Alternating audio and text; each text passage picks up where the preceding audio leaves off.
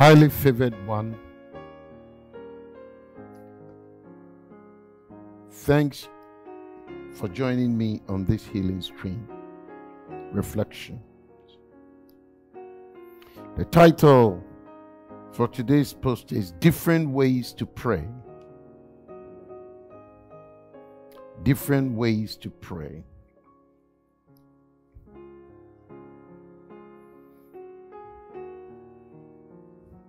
God requires that we worship Him. Hence, by praying to Him, we develop a closer relationship with Him so as to provide our needs and that of other people. The main purpose why we pray is very, very important. The reason being that God is pleased when the righteous, in a sense, the upright, prays, as Proverbs chapter 15 verse 8 tells us. And in the process, God also expects us to worship Him, and we do so in prayer. Paul even tells us that man's soul is always thirsty for God, and through prayer, this thirst is satisfied, as he echoed in 2 Corinthians chapter 3 verse 5. Therefore, through prayer, we thank and praise God for His provision and what He has done for us. As Paul encourages the Colossian church to do in Colossians chapter 3 verse 7. James also tells us that we pray to know God's will for our lives. James 1:5. We have already made mention that prayer is asking from God and receiving from Him. And so through prayer, God gives us guidance to make important decisions. As Jesus even told His disciples in Luke chapter 6, 12 to 13. And so we are asked to pray in time of trouble. James 5:13, he tells us. So prayer meets the heart's needs, since through prayer, God supplies our needs. I've already made mention of 2 Corinthians 3:5. So we pray to gain strength and spiritual power. Ephesians 1:18 to 20. And more importantly, prayer helps us to fight against spiritual attacks. Ephesians 4:10.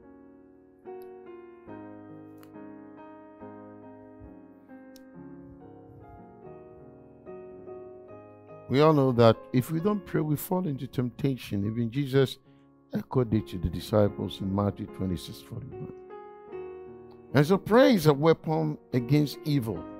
Psalm 55 verse 7. So in the midst of all these things, the purposes for which we are supposed to pray, the question is, what are the different ways to pray? What are the different ways to pray?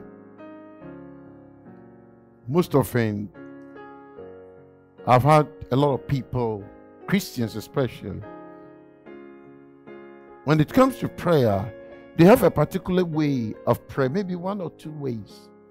But the scripture tells us different ways that we need to pray. And so in 1 Samuel chapter 1, verse 12 to 13, there's an example over there. The Bible says, in 1 Samuel chapter 1, verse 12 to 13,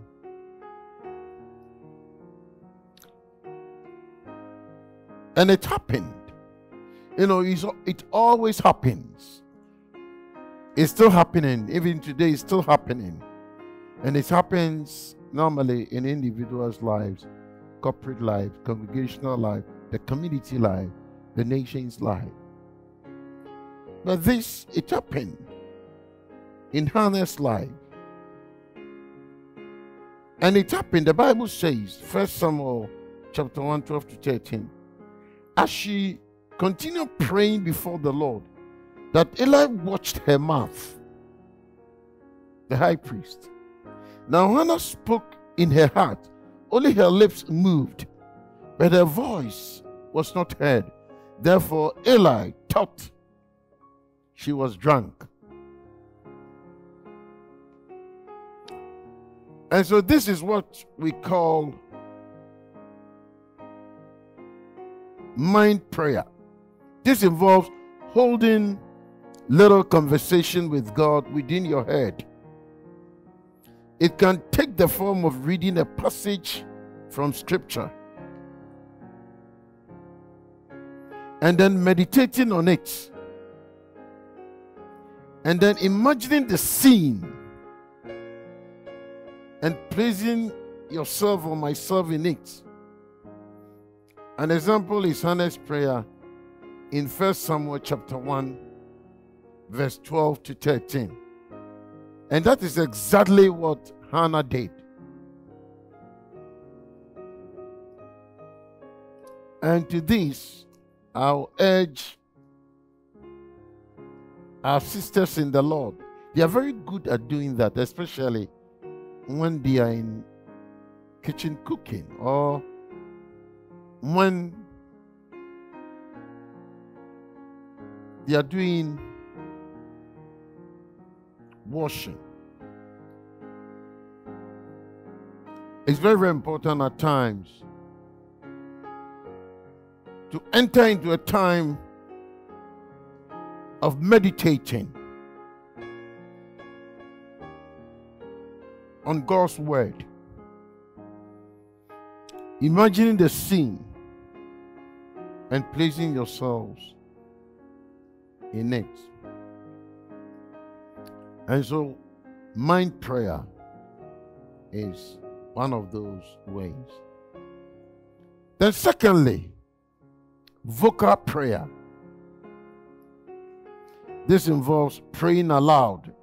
It may be alone or a group, or in a group. Especially this happens in a setting of congregational prayer, especially in the church. Remember, in the Bible, it got to a certain point that Peter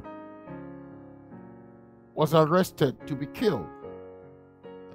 And the Bible says the community of believers met, the congregation prayed, they lifted up their voice, and then they prayed.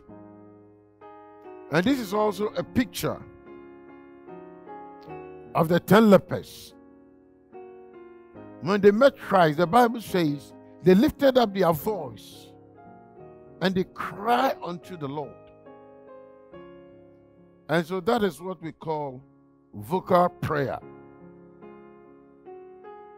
It's very, very important. Then the third aspect of it is the contemplative prayer. Contemplative prayer is a prayer of resting in the presence of God. Resting in the presence of God. There are times that you need to move away from the normal demands of life and then spend time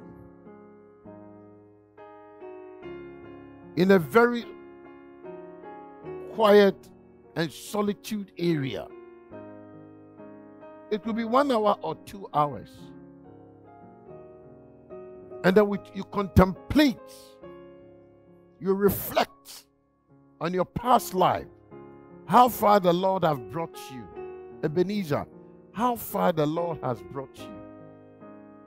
And so it's very, very important in such times as that, where you have to have an encounter with the Holy Spirit concerning your past, how the Lord has brought you this far, what you have gone through, how the grace and the mercy of God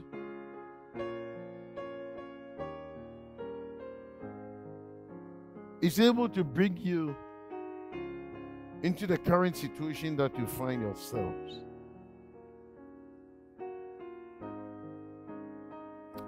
And then the fourth one is reading prayer. Reading prayer. It is a prayer with scripture. It is a prayer with scripture where it's a form of liturgical prayer where while you are reading the Bible, you put your name into it. You have to find yourself within the reading of scripture.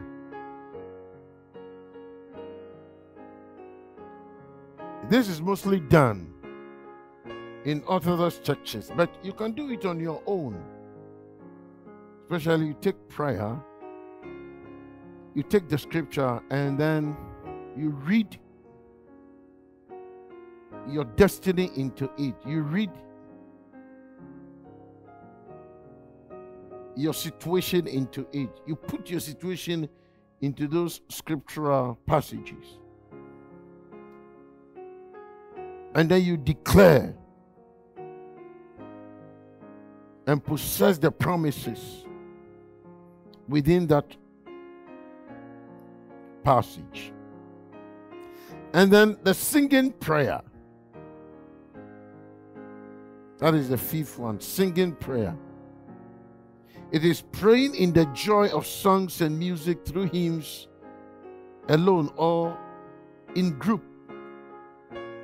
You have to sing. Especially the church choir does it a lot.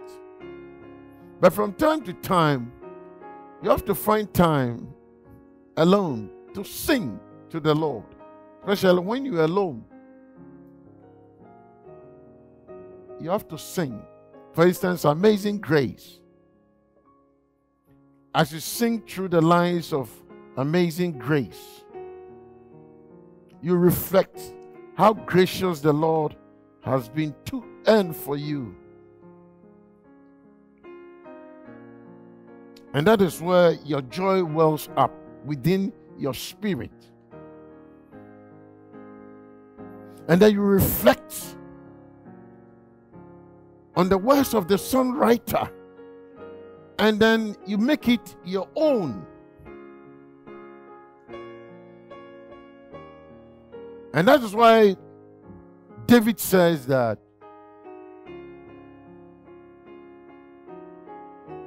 anytime he sings those songs, he sees it as songs of deliverance. Some of them will never come to you as songs of deliverance, but some of them will come to you as songs of comfort. Some of them will come to you as songs of what? Of healing. And some too will come to you as songs of deliverance. For example, when you are singing Amazing Grace, the words comes to you as a song of what? Comfort and strength to you. And then finally, which is the sixth one, the silent prayer. This is closing out the world from distraction and in silence opening the door of your heart to God. There is power in silence. You know, most often, a lot of people think that prayer is always vocalizing. Vocalizing. It's good to vocalize. It's good at times to shout. But also, it's very also important that from time to time, you take time to find a solitude and a quiet place. And then you shut the whole world away from you. And then you open the door of your heart to God. Remember, the Bible says, the Lord declares, says, I hold the keys of David. When I open, no one closes. When I close, no one opens. So at times, you need to allow the heart of your door to be open to the Lord Jesus Christ. Remember that in Revelation chapter 3, verse 20, it says, the Lord is standing at what? At the door of your heart, knocking. And so there are times that you need that solitude and quiet places in order to open the door for the Lord to come in and then have a wonderful conversation with you. May the good Lord help you to pursue these ways of prayer. And I believe that by doing that, the good Lord, you'll be able to commune with Him, and more importantly, receive the touch of God in a different way. My brother, my sister, may the good Lord bless you and continue praying. May you be a prayer addict, because there is power in prayer. Bye for now.